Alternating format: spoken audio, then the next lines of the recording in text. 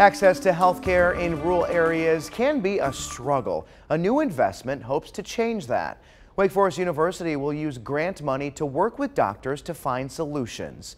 WFMY News 2's Denise McMillan met a healthcare worker who's seen the struggle firsthand.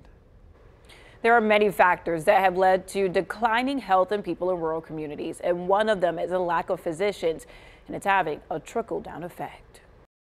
This is one of our typical exam rooms. Frank Everhart has worked in the medical field for more than a decade. He's made it his mission to help uninsured patients get their health back on track. The appreciation that we see in them is humbling to be able to be a part of that. On a typical day, Everhart sees about 18 patients at Davidson Medical Ministries in Thomasville. We've got patients that come from Denton.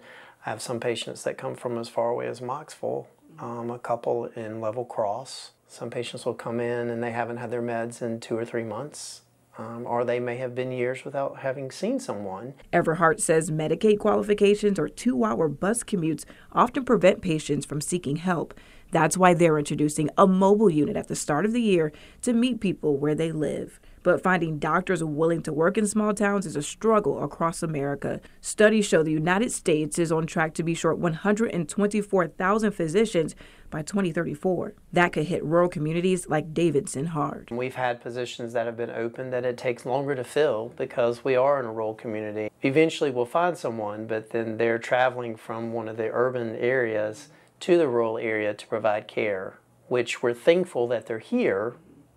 But it makes it more difficult for that attraction. To turn this projected trend around, Wake Forest University School of Medicine will use grant money to study and understand why there's a lack of physicians and come up with incentives and policies that would attract more clinicians to rural communities. And a lot of that cost and burden, especially on the emergency rooms and the wait times in emergency rooms, it would help to alleviate a lot of that. So that would be exciting. Having someone local, close in the community. Everhart is an example of a much-needed physician rooted in the community.